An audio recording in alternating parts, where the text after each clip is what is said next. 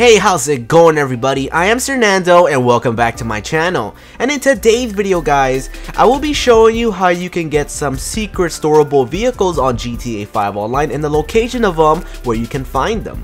Anyways, I do hope that you guys will enjoy today's video. Of course, not many people have that many rare modded cars in the game or even know the location of them, so I thought, hey, why not show off some of them to you guys just in case you want to keep them for yourself. But anywho, if you guys can do me a huge favor by supporting me and my channel by dropping the like, it will be ever so much appreciated. Let's try to get this video to over 3,000 likes in total. It will be awesome if you guys did so. Anyways, if you're new here, then don't forget to hit that subscribe button. I upload daily GTA 5 videos to help you guys out, so if you don't want to miss out on videos like that, then don't forget to hit that subscribe button. And lastly, if you guys are wondering, this footage is from my good friend Rambo. Make sure you guys subscribe to his channel. He is the one who provided me the footage.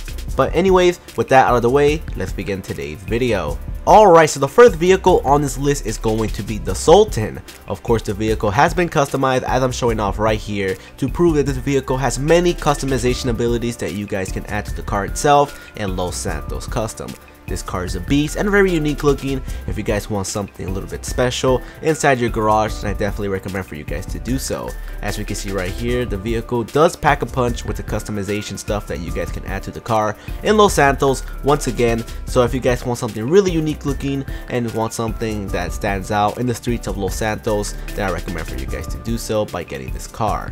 Now basically, I'm going to be showing the location of it where you can find this vehicle on the map. Of course, you guys want to go all the way here, this location, and the vehicle will spawn probably around someone driving the vehicle around randomly by, pedestrian inside of it, or you'll see the car parked right here in the side in the curb, as we can see right here. Of course, once you see the car, you guys want to go ahead and steal it, and then you guys can proceed with driving the vehicle towards your garage or just taking it to Los Santos Custom and start the modding process of the car. Alright, so the next vehicle on this list is going to be the Sentinel. Of course, many people have trouble looking for this vehicle, as I do get messages about it all the time, so I'm going to be explaining this the easiest way possible for you guys can get this vehicle to spawn in for you. First of all, come here around 23:00 to 3 o'clock in the morning in game time. Also, if you guys can, get a friend who already owns a Sentinel to let you borrow his vehicle and drive it around that time where I just said, and then that increases your chance of the vehicle spawning in for you. So as we can see right here, a Sentinel did spawn on the street and I just went ahead and took the vehicle for myself. Now if you guys want to, you can keep driving the Sentinels inside of your garage. It will keep spawning in the same part of the street for you guys, and you can literally fill your whole garage up with this same vehicle. Another unique thing about this Sentinel is the vehicle had been pre-modified for you guys by the pedestrians, so if you guys want to go ahead and sell it and make about $10,000 to $11,000, then you guys can do so.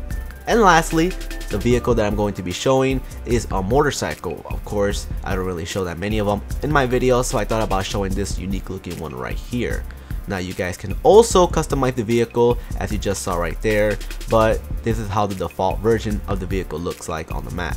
You guys want to meet me all the way here on the map, and then the vehicle will spawn in for you around the curb. Of course, if the vehicle is not there when you guys check, then come here a couple of times. The vehicle will spawn in eventually. You just need to be persistent and be patient, and eventually the vehicle will come in for you. So just in case you guys are wondering, here's a little bit background information regarding the bagger. Of course, if you guys are interested and want to know a little bit more about it, then there you go. But of course, this vehicle does have loads of customization abilities that you guys can add to the vehicle itself, and I strongly recommend for you guys to keep it and go ahead and find it if you guys want something unique looking inside of your garage. But with that, pretty much wraps up today's video, and I hope you guys enjoyed. If you want to do me a huge favor and drop a like in the video, it will be ever so much appreciated. Let's try to reach over 3,000 likes in total.